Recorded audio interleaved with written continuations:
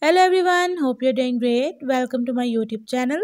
In my today's video, I'll be talking about the Google Assistant setting of your device Samsung A04e. So if you want to disable Google Assistant in your device, you have to follow a few steps which I'll be sharing with you in my today's video. But before that, hit the red subscribe button and the bell icon so you won't miss any of my updates. Now watch this complete video and you will learn how you can disable Google Assistant in your device Samsung A04e.